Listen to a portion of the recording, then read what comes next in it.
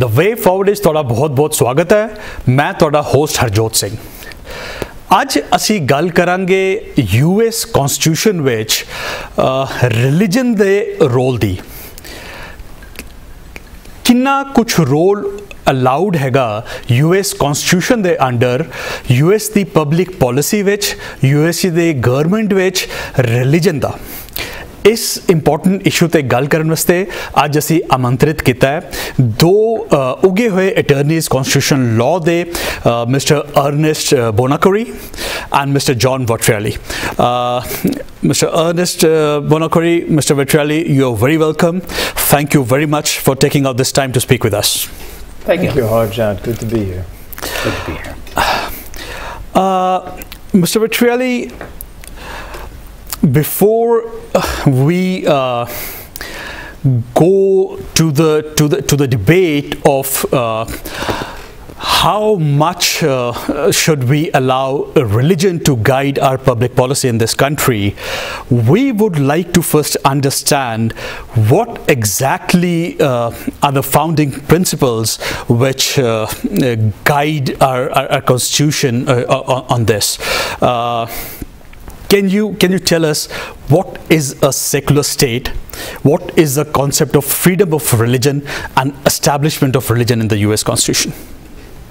America is special. Always been special. And the reason America has always been special is the separation of church and state. It's the fundamental difference between this country and virtually any other country in the world. Sure, there's less religious and more secular states, but at the end of the day,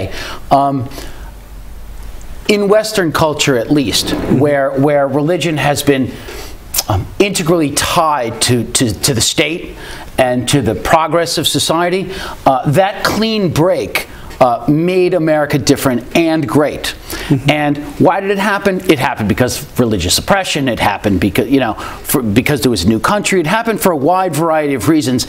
And let me put it this way. The miracle that it happened kind of doesn't matter how it happened, but the fact that it happened was what's special. And it took hold in Pennsylvania, and it took hold in the Constitutional Convention. And the separation of church and state asked for two things constitutionally. One, the no establishment clause, which means that, of course, that the government itself cannot endorse any single religion or, in my opinion, even religion at all. And then the free exercise clause, which is the second part, which is very different. It allows Americans specifically to exercise religion in any way that they want. Now, that of course bumps up with the establishment clause when it comes to the mix of government and religion sort of coexisting, but those two things sort of define how America has that wall separating church and state, if that answers your question. To start us off? Definitely it does. Mr. Bonacory, can you tell us, our viewers, a little more about what were the circumstances in which such a stance was taken in the founding of our constitution? Because we understand at that time when this constitution was adopted, all 13 states had very strict religious tests, but we do not see any mention of God, Jesus, or anything religious in the constitution. Can you tell us why was such verbiage not used? Yes. The Constitution, the convention to ratify the Constitution was, don't forget, a horse trading, whereby the founding fathers and the framers were coming from the different states, and they all had their own particular views on what should be in there. The concept of federalism, of course, was very strong, and they felt, in order to get the Constitution ratified, that religious matters were better left, or have to have been left to the states to determine and have dominion over that. As you had mentioned, several of the the state's constitutions already had tests whereby you had to be a Christian in order to hold office. Exactly the opposite of the federal constitution. And so the founders, they did not want to, first of all, they had to ensure this idea of federalism. States had the right over religion, and also they were all Christian and mostly Protestant, and they didn't want one particular sect of Protestantism to have control over the others. So as a compromise, they decided that they had to have no aspect of religion, very little, in the original Constitution. Don't forget that the First Amendment came a little bit later, when the Bill of Rights were added. Before that, there was only one reference that said there shall be no religious test to hold office, and there was a mention where when the president can either veto a bill or not, he has the right to not work on a Sunday. And that, of course, I would consider that as a nod to the day of Sabbath, the day of rest. But other than those few references, there's very little. There's no reference to God. There's no reference to Jesus Christ in the Constitution. Mr. Vitrilli, I understand that there would be this issue with satisfying everyone, because there were like 13 different states, and that might have been an issue. But do you think it was something intentional, something deliberate, to avoid any reference? Christ is a common word, Lord. The way the Germanic preamble starts, it says, aware of our responsibility towards God and mankind. It does not contain a single word at its starts. Any legal document at that time, usually used to have this verbiage. Is there any specific reason you think the founders wanted to keep God or religion completely separate from the government? Of course, they had every reason to keep it separate. There was no reason to entangle the two things. The classic statement, I suppose, is that it's better for both government and religion to keep them separate. Government has its render unto Caesar what is Caesar's, unto the Lord what is the Lord's. They're two separate and parallel things. Now, there's no escaping religion from the person, but there is escaping religion from the entity of government.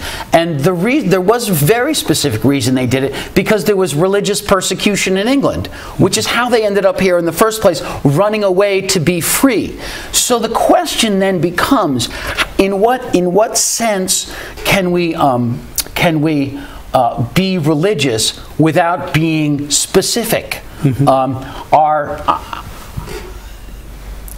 Sure, there were a lot of Christians back then. Sure, there are a lot of Christians now. But in no way is the country Christian.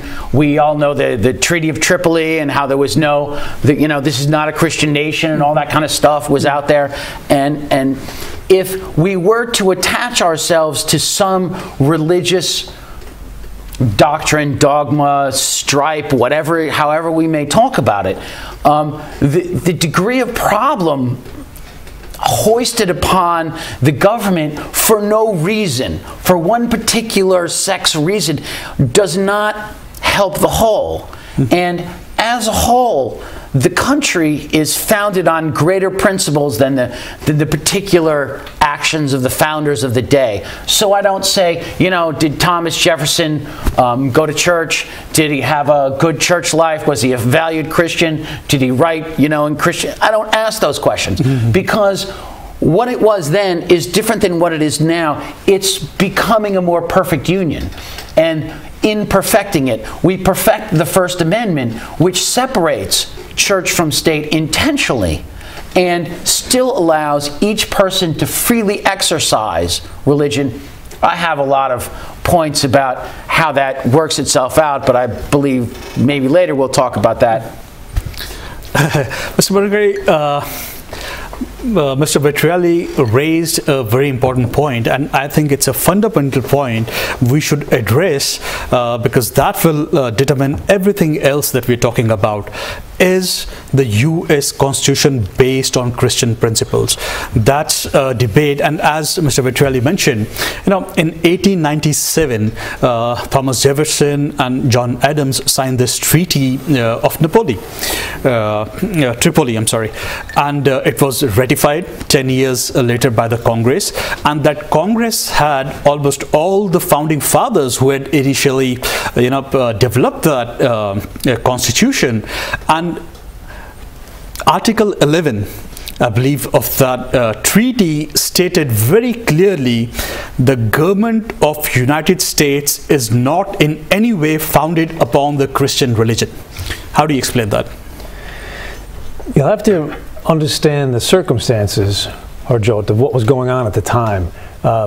The Treaty of Tripoli was made in response to the fact that the Barbary Coast and the Barbary pirates, who happened to be Muslim, all along North Africa, they were confiscating ships and enslaving U.S. servicemen and capturing them. And John Adams, the president at the time, and Thomas Jefferson were besides themselves as to what to do, and so they were bargaining with the Pasha of Tripoli to say,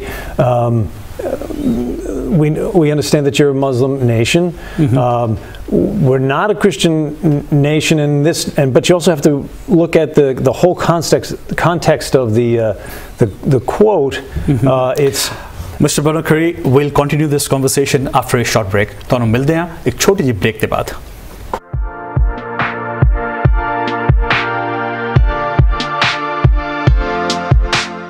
The Way Forward is ਤੁਹਾਡਾ ਫਿਰ ਤੋਂ ਸਵਾਗਤ ਹੈ। ਮੈਂ ਤੁਹਾਡਾ host Harjot Singh. ਅੱਜ ਅਸੀਂ ਗੱਲ ਕਰ ਰਹੇ ਹਾਂ US ਦੀ ਕਨਸਟੀਟਿਊਸ਼ਨ ਵਿੱਚ ਰਿਲੀਜਨ ਦੇ role the. Mr. Banakari, before going to the break, you were telling us about the circumstances in which that treaty was entered into. Are you saying that was a concession made by founding fathers out of fear or for some reasons? Well, I don't think it was out of fear, but they were trying to stop this piracy from happening to but they did not mean what they said? Well, first of all, they were dealing with a nation that there were no gray areas. They were Muslims who believed that if you were not a Muslim, you had to be made war against, and they had never made any type of. The Muslims of North Africa had been fighting with Christian nations for 1,000 years, and so Thomas Jefferson needed to say something in the treaty that I don't agree with, and I think it was as a concession to the Muslim leaders of the time. You'll notice, Harjot, that first of all, it didn't stop the piracy, and the U.S. had to send some greater military force, and a second treaty was entered into after the Americans had established their dominance, and there was no such language in the second treaty. So, yes, I do believe that it was placed in there as a sort of an olive branch to be able to deal with a nation who otherwise would not have made any such treaty with a Christian nation. Mr. Vetrielli? Isn't that why America is really different? Isn't the fact that we say these things and we have some good actions, some bad actions, but we say these things and these things push forward. The thing that pushes forward is the separation of church and state. The thing that pushes forward is that it's not a Christian nation. No matter how many Christians there are in this nation, it's just simply not. We're here, where we are right now, is the most diverse community in the world. I mean, it's, 10, 15 square miles of 700 nations, 400 religions, or some crazy number like that, because America has no fealty to any particular stripe of religion, if we were to start to look at what Christianity are we supposed to follow? Are we supposed to follow snake handlers? Are we supposed to follow people who speak in tongues? Are we supposed to follow Catholics? Are we supposed to follow evangelicals? Which Christian am I supposed to follow? Because most of them I don't like. I was raised in one, and I have a strong affinity to my Catholic upbringing. We're both Italian, and it's just an inheritance, if you will, that brings us into the larger world of spiritual living. But which one should I follow? Which one should lawmakers follow? Should they follow the one that doesn't make any sense to 90% of the other religions? Or should they follow the most popular one? The difference with America is that it doesn't matter. That it's separate, that it's different, that it shouldn't be one particular thing. We can argue about this later, but you can believe how you want to believe and think how you want to think. But the government itself, which is different, very different from the states, and has dominion over the states in the legal context, has no religion and should not have a religion. Which one? But Jonathan, wouldn't you agree that historically speaking, the nation was founded on principles of Judeo-Christian principles, and the examples can be found in the system of government. There are passages of the Bible that people of the late 1700s knew, and it was culturally acceptable, and most persons in America at that time were Christian of some denomination. Certainly, the founding has a basis in Christianity. Wouldn't you agree? I agree that the founding of the philosophy of the morality of the country is Judeo-Christian. So I ask the same question. Should we follow the Judeo laws? Should we follow the Christian laws? Because they diverge fairly quickly. They become very different things. And in that mesh in and of itself, we are already sort of a mix. Because as much as they're similar, they are still different. Let me jump in. Mr. Bunkuri, you are stating that the laws, the government, the way it's structured, it is based on the Christian principles. Now, many people in the Islamic world make this argument against democracy. They say in democracy the sovereign is the people, whereas in the under Islamic religion the sovereign has to be God, right? How do you see that in Christianity? In Christianity, isn't God still the sovereign? Well, you can, as a Christian, one believes that Christ is the Savior, God. That Catholics believe in the Trinity, the Father and the Son and the Holy Spirit being one God, but that is a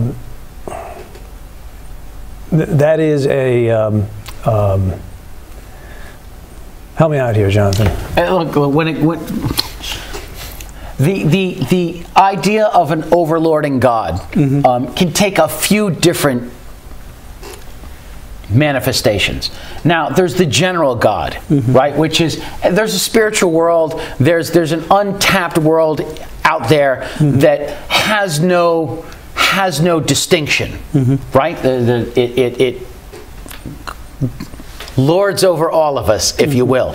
But then we get into specific religions. The Catholic religion is very specific. I was taught very specific things as a child. I went to church and did all the sacraments and that stuff. The Muslim religion, very different. The Jewish religion, very different. Here in Queens, the 300 religions are all different.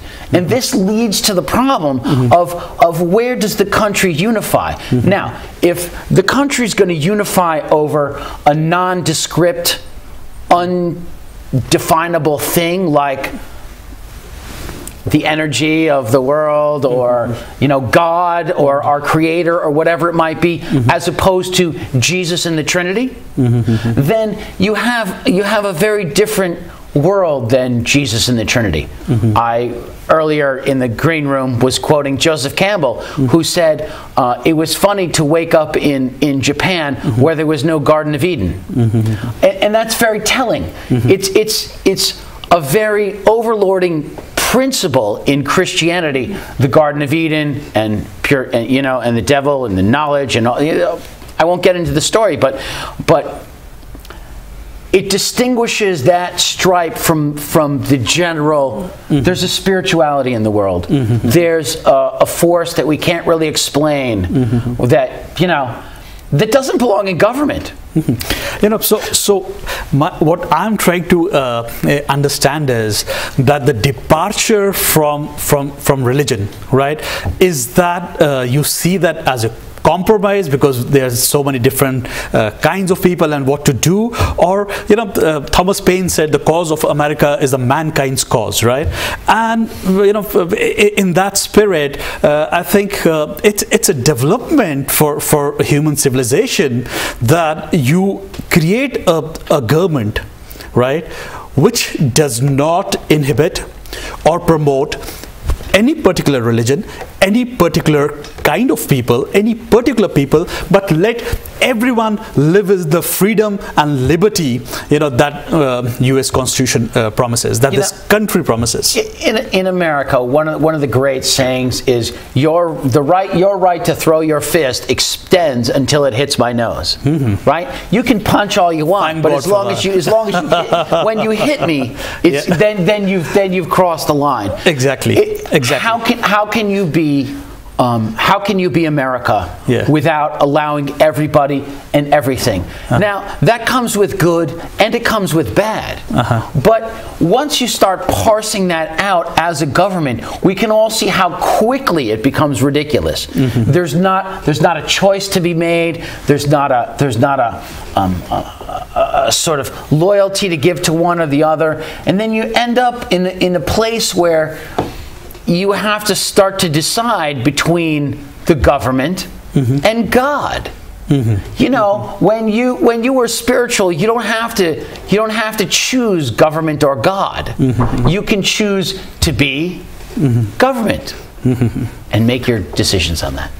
We will discuss this further after a short break. ਤੁਸੀਂ ਵੇਖਦੇ ਰਹੋ The Way Forward.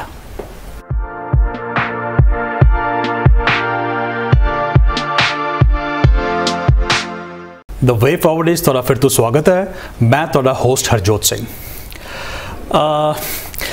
The battle between this how much religion should have a role in our public policy is not new. Even in 1800, when Jefferson challenged Adams for the presidency, he was saying Jefferson is going to take your Bibles away, right? That was his position. So people have always been divided on how much religion should be allowed in our government, in our public policy. But there are specific instances which seem to steer the debate away, in my view, from the founding principles. That there's something we need to talk about. Mr. Bonacry, I would like to ask you, when the words "under God" were added to the Pledge of Allegiance in 1954. It was written in 1892. It did not have the words "under God."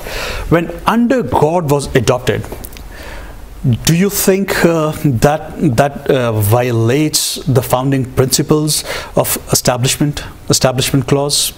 It's interesting, Harjot. That was a time in America after World War II, the baby boomers in the 50s.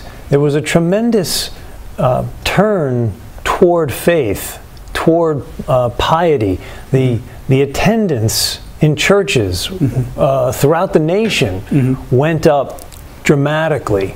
Yeah, even the National Prayer Day of 1952, that was around that period as well. That was Eisenhower who started the National. Graham. And Billy Graham, who he's there always. started to have prominence, and with Eisenhower, he began a relationship with presidents of the United States and the Hiltons. The Hilton, yes, the hotel people. The hotel people. They put up the first prayer breakfast. They gave them free lodging for 500 people to make that happen, to immerse commerce and religion together, which is, I find, highly problematic in the American experience. And you can't deny how these religious figures have, people like Pat Robertson, they have turned into billionaires over the years, right? All right, I'm sorry. Yeah, and so the motto of the United States was changed from E pluribus unum, right? From many one, to in God we trust. In God we trust. And it was added to was that a contradiction to the founding principle? Yes.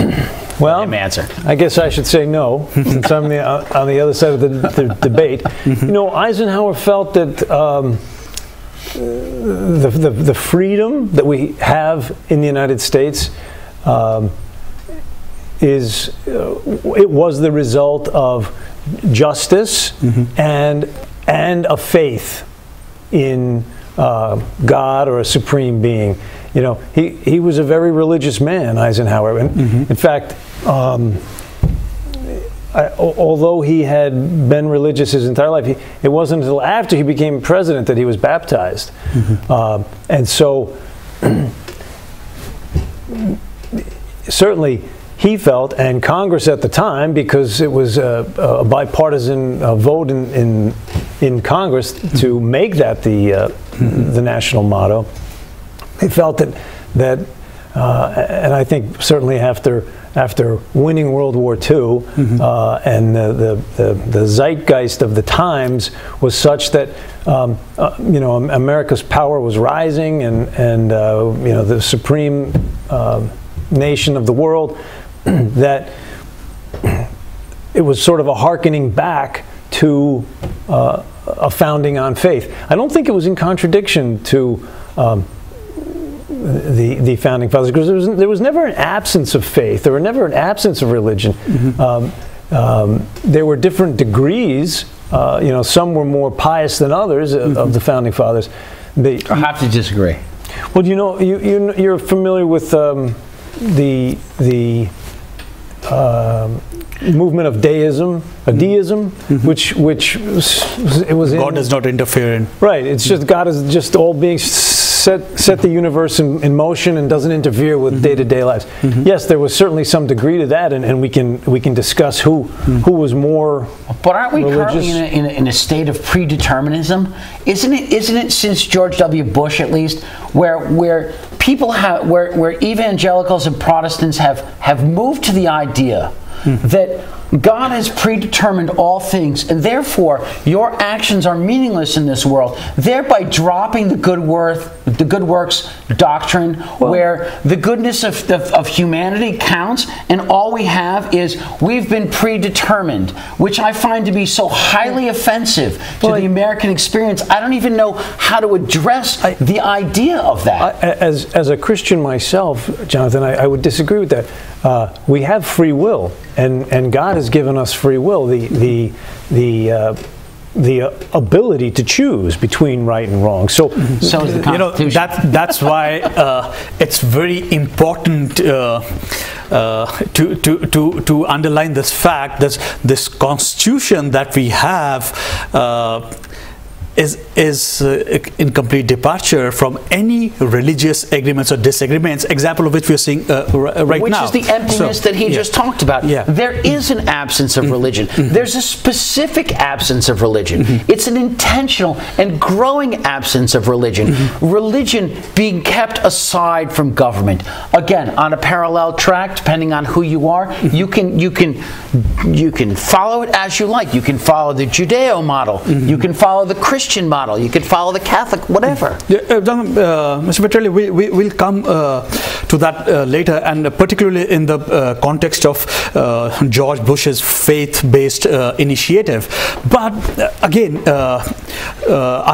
I've talked about the breakfast prayer, 1952. Then 1954, we talked about the Pledge of Allegiance. Something else happened in 1956. In God we trust. It was put on our currency, and it was put on our public institutions. What do you think about that? So, in God we trust was a national fervor. And I don't think, personally, we should guide the country on national fervors. We've had lots of national fervors, lots of religious fervor in different times. I'm sorry, when you say national fervor, is it a religious fervor? The fervor for that phrase, as describing the country, became widespread acceptance.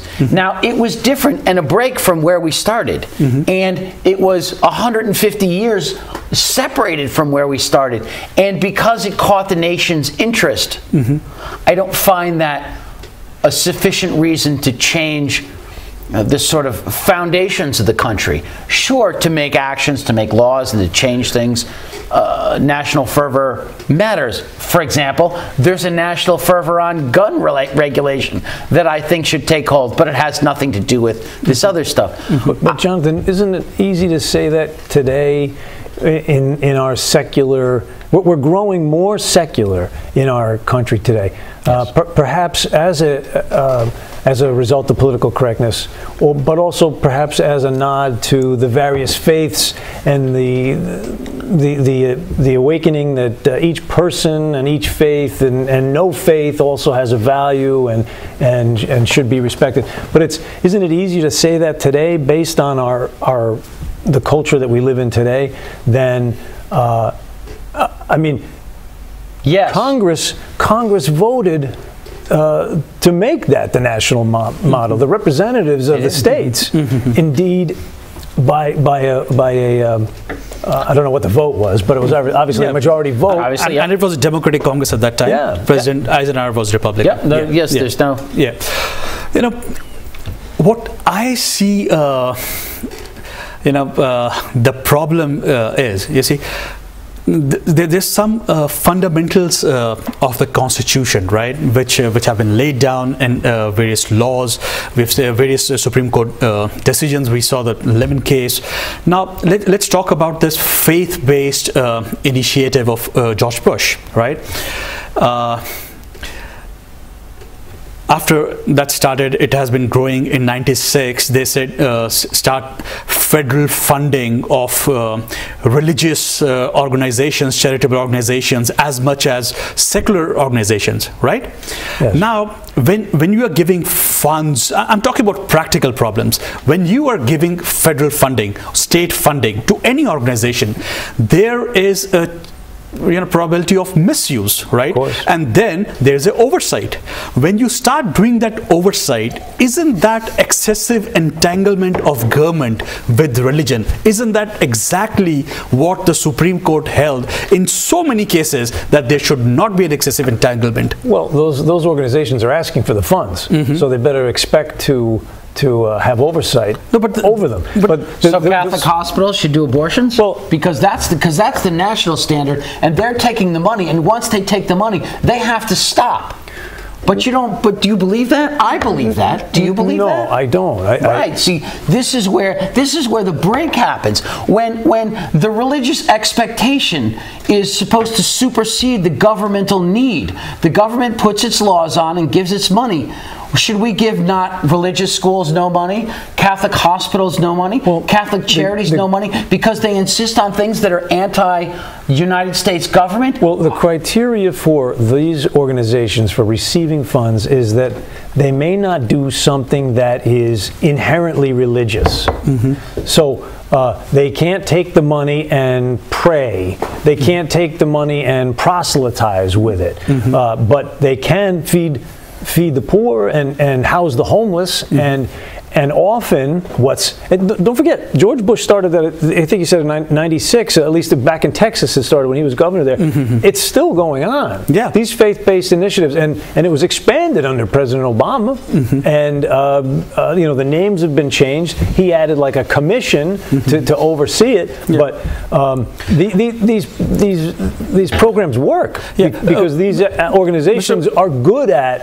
And people are religious. People are religious fundamentally. I'm sorry. Let me make this clear that we are not attacking any particular party or any particular president for this.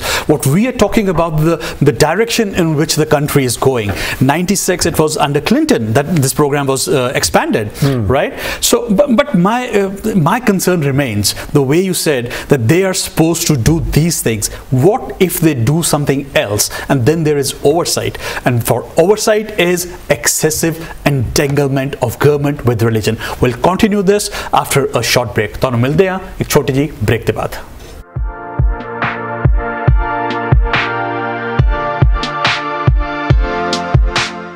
The Way Forward is ਤੁਹਾਡਾ ਫਿਰ ਤੋਂ ਸਵਾਗਤ ਹੈ। ਮੈਂ ਤੁਹਾਡਾ host Harjot Singh। So if we talk about how much we should allow religion to guide our public policy, right? Now there's a huge debate around abortion in this country, right? I think it should be an individual choice, right? Lots of people make that choice not to have abortions, and some people have liberty to make a choice that they choose to have abortions. Should this policy be guided by some people's religious faith? I believe that it is not a religious debate. Certainly, religious faith says that life begins at conception. But me personally, I don't believe it's a religious debate. I believe that abortion is wrong because it is an innocent life, and that life, the right of that life to exist and to continue trumps a woman's decision on what to do with her body. That's what I believe. But do you think it's even if she's going to die, even if she was raped? But Mr. Vetrelli, there's more. Mr. Vetrelli, the question is this: Yes, is the policy guided by some people's religious beliefs? Of course it is. There's no scientific standard proof evidence that the day of conception, the moment of conception, which could be but that there's a life. The heartbeats. The heartbeats doesn't beat the next day. Okay. The heartbeat doesn't in a few days beat it does. So then at conception we can have the day after pill because there's no heart beating. The problem is, where would you draw the line? That line is changing. That line is not changing. It's getting. It's not changing. The viability of a fetus out of the womb is getting less as terms of the youth of the fetus, the youth of the baby. It's getting less and less, and it can survive more and more out of the womb. How are you going to draw an arbitrary line there? What arbitrary line? There's 10 gazillion snowflake babies in the world. Right? You call them babies, ready to be adopted. Is somebody going to adopt them? These two-cell things? Nobody's going to adopt them because there's not a person there. There's a science experiment there. There's two cells rubbing together there. There's nothing built. There's nothing grown. When Roe versus Wade was decided in the 70s, we're 40 years beyond that in terms, 50 years beyond that in terms of medicine. Yep. And they said anything beyond the first trimester, unless the health of the mother is at stake. But nowadays, with today's medicine, we know that the first trimester being 3 months. I think the heartbeat is in like 12 days or something like that after conception. So, to me, that's an arbitrary line. Look, there's a law that's being proposed right now where ectopic pregnancies should be reinserted.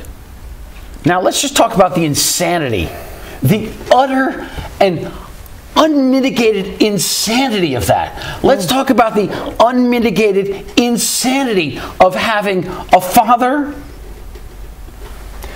But how much am I supposed to say here? Ectopic pregnancies can't, in nature, they can't. Those fertilized eggs will not survive. But if we're talking about Christian Science stuff, then how are we having any of this conversation? Because once you're in Christian Science, you're in a different world altogether. Without going too much into one particular issue, our topic today is it guided by faith, or is it are you saying just it's a society's interest to protect the weak? The history of the abortion debate shows that it's guided, it's grounded in religion. You can say whatever you want about the progress of science and medicine, but it's grounded fundamentally in religion. There's a belief that conception is life, and that the rights are the same as any other living outside the world person, and I disagree.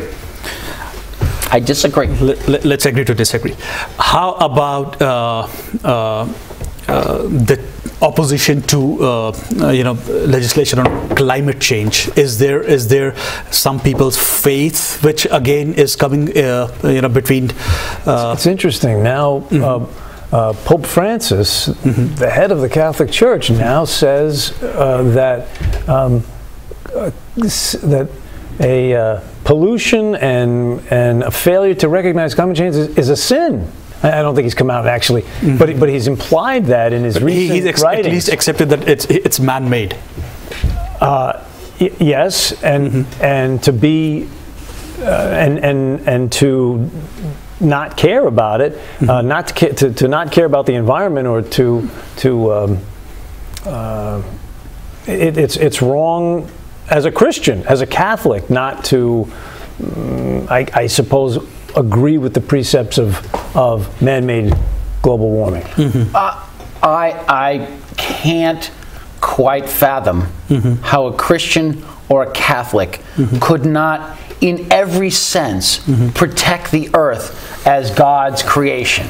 However, I don't find myself using that as my guidance for it. Yes. I use science as my guidance for it, because government, God's not going to solve this problem for us, and if you're a fatalist that way and you believe he is, I think that's not how government should run. If government wants to approach climate change in any way that makes sense, it can only be science-based. And if you disregard that for religion, for some ethereal thought of what's guiding the world, then you are not going to get to protecting what God said you should protect, which is the earth that he created. I mean, I don't really think about it that way, but if you go with the doctrine, how can you not be there? I don't understand not being there, even a little. Mr. Petrelli, should an individual or an agent of the government be allowed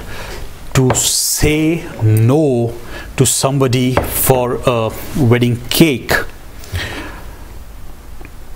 or a wedding license based on their faith as against to the law of the land? Wedding licenses and cakes are very different things, because the government is involved in licensing and cakes are bakers.